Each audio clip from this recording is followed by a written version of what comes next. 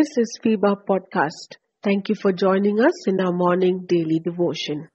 An undivided heart. The heart is so often divided, we need the Lord to unite it back. This is the situation many of us face right now. Our hearts are fragmented because we are pulled in so many directions all at once. A preacher once said, "The world around us is no help, trash, trinkets, and treasures." Sometimes we are enticed by the things that turn out to be trash, and sometimes we are distracted by the things that are not bad in themselves, but when pursued as the goal of life end up being trinkets, little gaudy baubles that amount to nothing much when you look at them closely. How hard it is to focus on the treasures of life. How easy to mistake the trinkets for treasures. What takes away your heart from what's important? What are the marks of a divided heart? Distractions, confusion, worry, and misguided trust. There is no love, easily falling into temptation, having a vengeful spirit, giving excuses, blaming others for every failure. Submission to authority is difficult because of pride. Love the world more than loving God. Self-deception, self-reliance, and unclear about commitments. The Bible tells us that a double-minded man is unstable in all his ways. I would like to focus on two main points. One, priorities.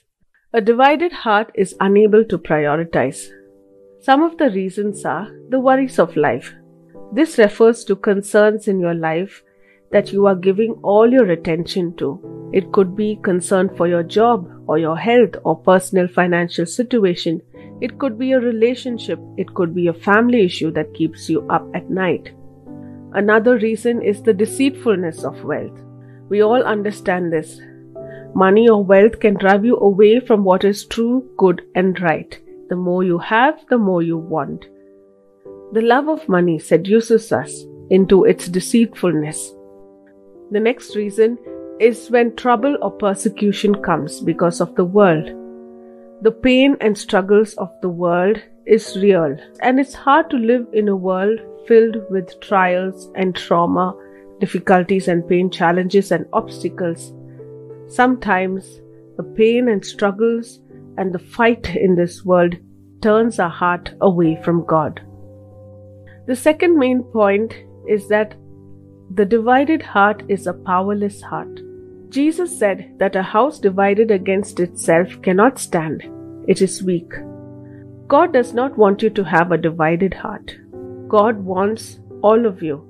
As we read in the Bible in Mark chapter 12 verse 30, "Love the Lord your God with all your heart and with all your soul and with all your mind and with all your strength." The Lord wants all of you. So what unites a heart? The Lordship of Christ. It is recognizing and allowing His presence to be the guiding factor in your life. If Christ is the Lord of our life, a divided heart must become an undivided heart, where the only one who is the Lord of your heart is Jesus Christ.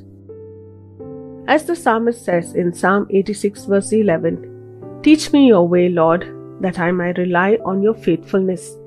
Give me an undivided heart, that I may fear your name." It is either all or nothing with God. That's why David prayed so fervently, "Lord, give me an undivided heart." Dear listener, we are here to stand with you in your time of need. We want to pray with you and for your prayer request. Do you need someone to talk to? We are here for you.